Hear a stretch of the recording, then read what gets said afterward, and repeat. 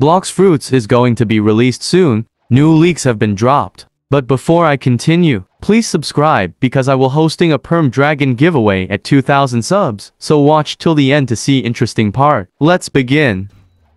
So guys, first of all we got a sneak from Indra saying this: prepare for a leak.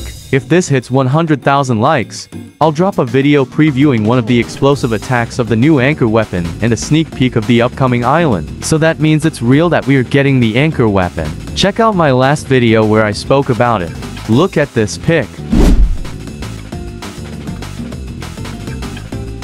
Compare it to this.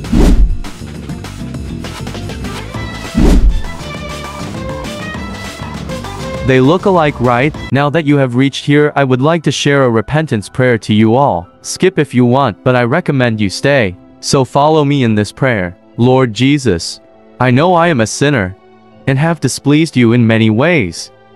I believe you died for my sins, and only through faith in your death and resurrection can I be forgiven. I want to turn from my sin and ask you to come into my life as my Savior and Lord. Amen. I believe your sins are forgiven now. Never ever sin again. So pray this prayer every time and don't forget to thank the Lord. Let's get back to the video. Now about the new island. He spoke about he will leak the new island. There is a possibility that it will name Tiki Outpost or something like that. And you know that new island means new level cap. So the level will be changed to 2500 or more. Now about the new leaked ZOS released of a double exp code.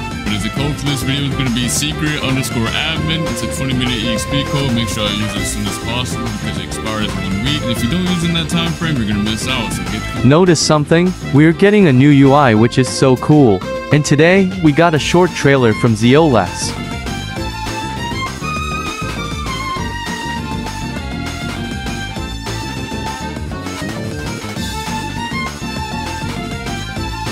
And this is what he said.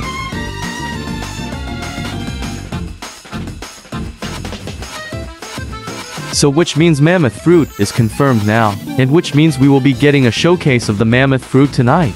But yeah guys, other than that I have nothing else to say. Let's just wait to see the showcase of the mammoth fruit and hopefully it turns out to be good.